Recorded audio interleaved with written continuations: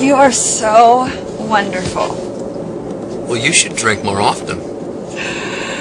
It was so sweet of you to do this. Bring me all the way up to Napa for dinner? You know, you didn't have to do that.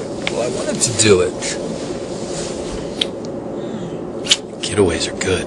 Good getaway. It was just what I needed. The mountains and the beautiful vineyards and, the wine. Well, you certainly enjoyed the wine. Huh? The Chardonnay was so good. Yeah, that was good. The Merlot was spicy. Pinot and the Cabs and the Zinfandel. Sauvignon Blanc. Sorry. I didn't know which one I liked the best, so I just thought I should try them all. Maybe a few times. Yeah, well, that's why we went. What, to drink? Pretty much so, yeah.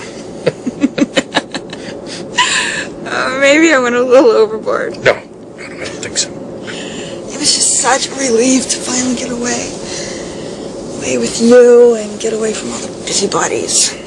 Busybodies? Why, whoever are you talking about?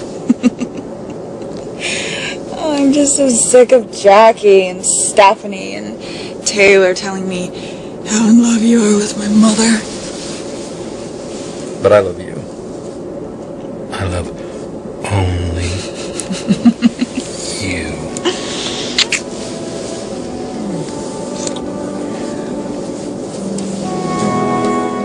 I know you love me. Well, if you know it and I know it, that's all that matters.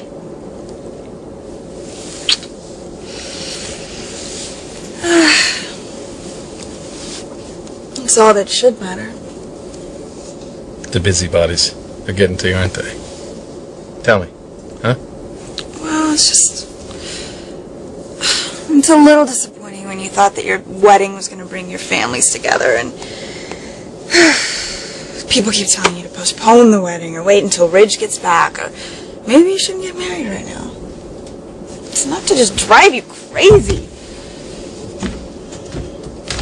Well, how crazy exactly? I don't know, just great.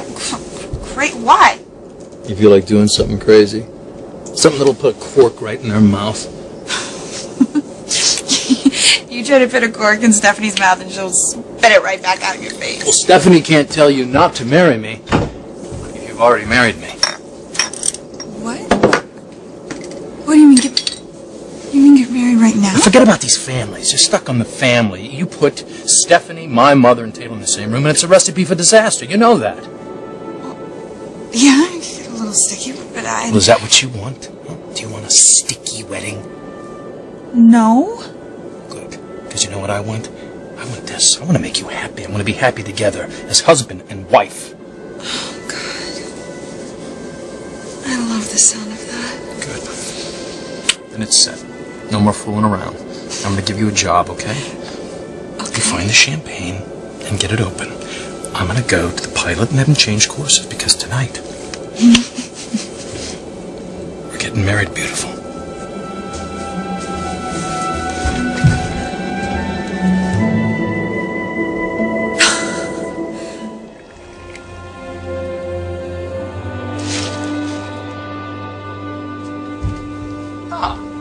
Champagne, good.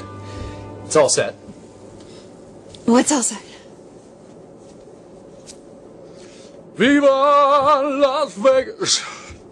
Viva Las Vegas! Vegas? That's right, Vegas! That's what we should have done in the first place. Vegas. You feel it? You know it's right?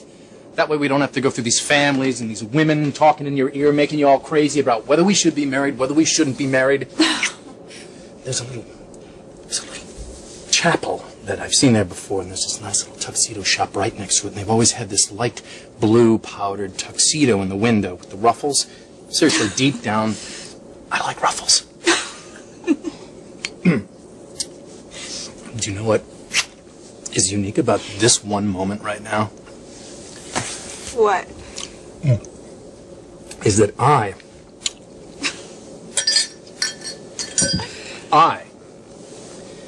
will never make love to you again as a single man.